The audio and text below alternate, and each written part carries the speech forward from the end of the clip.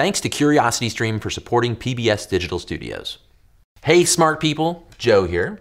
What weighs more, a pound of feathers or a pound of steel? Sorry, I forgot to switch the video into metric. Much better. So, what weighs more, a kilogram of feathers or a kilogram of steel? You're too smart. You're right, that's a trick question. It all depends on where on Earth you weigh them.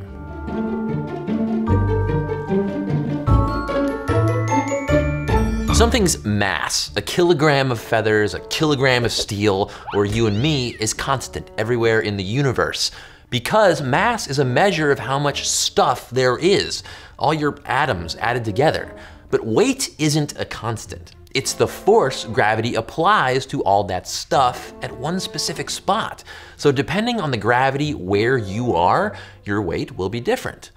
This makes sense if we think about being, say, on the moon, where your moon weight is about 16.5% your Earth weight, because gravity is about 16.5% what it is on Earth.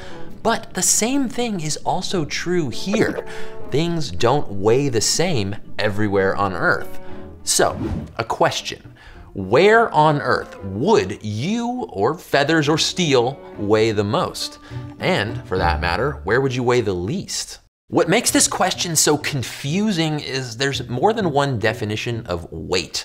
Now, to most of us, weight's just the number you see when you step on the scale.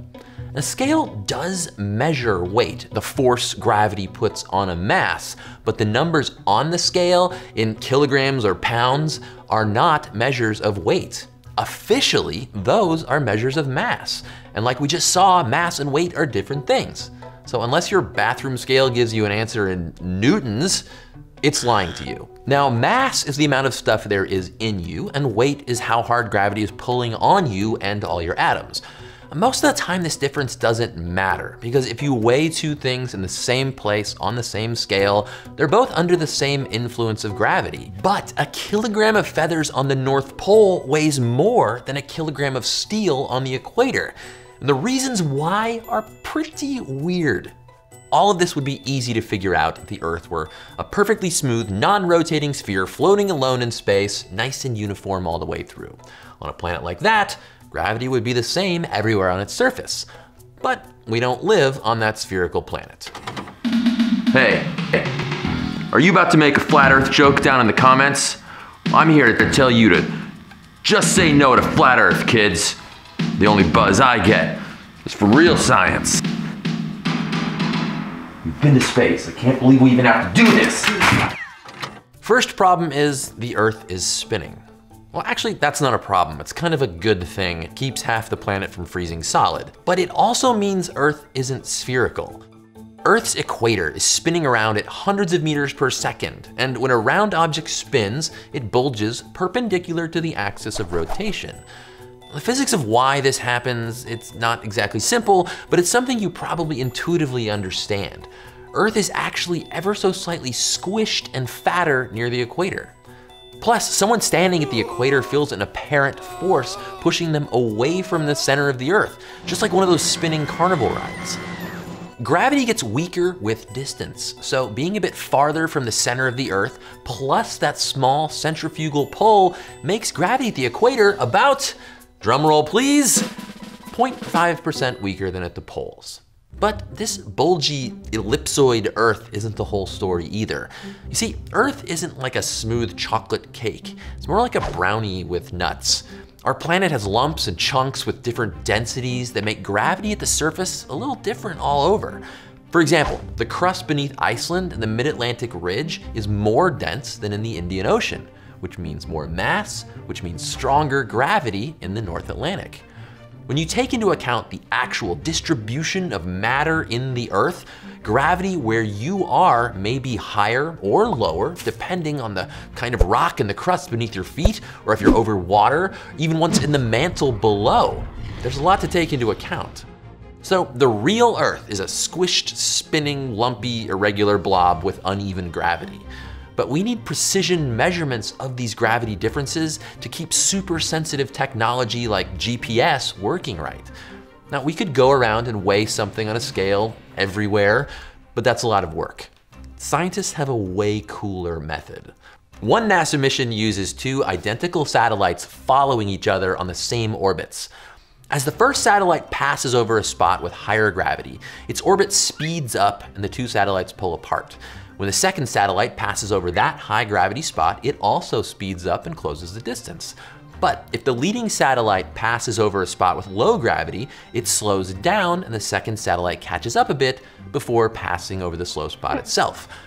This sounds like a never-ending game of cat and mouse. NASA agrees. They even named the satellites Tom and Jerry. Scientists are able to measure the distance between these satellites to the width of a human hair in order to reconstruct a gravity map of our entire planet. We've mapped differences as small as 0.001% in Earth's gravity. These maps show how places like the Himalayas, Andes, Indonesia all have slightly stronger gravity, while areas like the Hudson Bay or the Indian Ocean have slightly weaker gravity.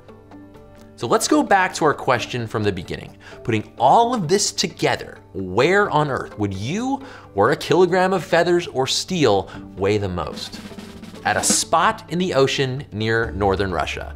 The effect of Earth's rotation, making gravity strongest near the North Pole, combined with some especially dense crust, puts Point Heavy right there.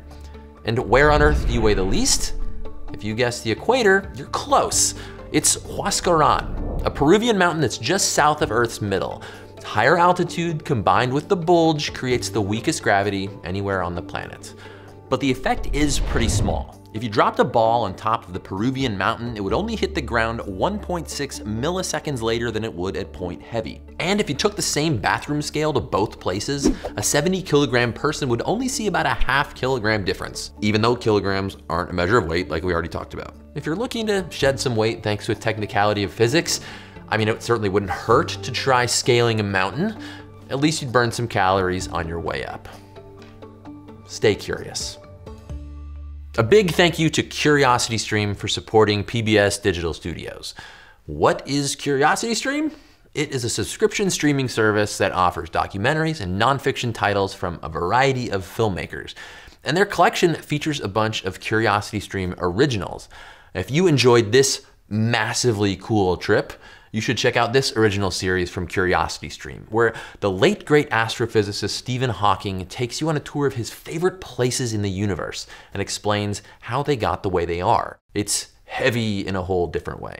You can learn more at curiositystream.com/smart.